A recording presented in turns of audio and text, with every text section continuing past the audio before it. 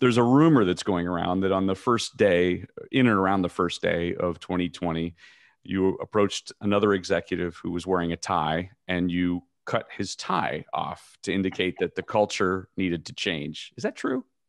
It wasn't on the first day, but we definitely changed the dress code several months pre 2020. So, Did little you take the background. scissors?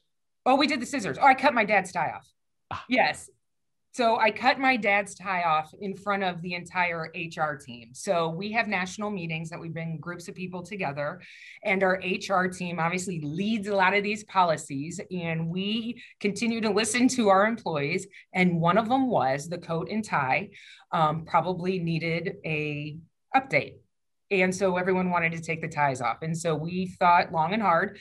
And we said, okay, let's do it. And so I thought there's no better way to do this than cut off Andy's tie. Why not? And everybody went crazy. so you grabbed a pair of scissors, you walked over to Andy, who had no idea that this was going to happen.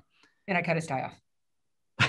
He did know. So those are one of the things that so this goes back to a family. This is tied back to the family. So I did talk to my dad. Those are one of those things, no surprises. He didn't know I was cutting his tie off, but no surprises on the dress code because Jack was an incredibly charming, professional person. And he wanted to make sure that he represented himself well. He liked to dress up, and he thought that was the expectation of a customer, that he was well presented and the customer would not only like him for him, but also want to do business with him because he looked professional and was dressing. And so that coat and tie was actually something cultural that the family wanted, and that the business, it was different than everyone else having that coat and tie.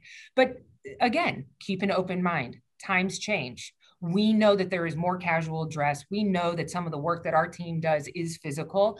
And so we changed it, but we still want to be presentable and professional, but give our employees some leeway to express themselves the way that they see, they want to do that. So the dress code thing is a family thing and a little bit of a cultural nuance for us, but it's gone. We cut the tie.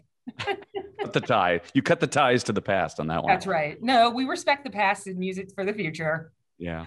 Well, and in fact, Mary Barra, has a phrase, dress appropriately, right? And that's how General Motors and the Ford guys started going to blue jeans 10 years ago, if not longer.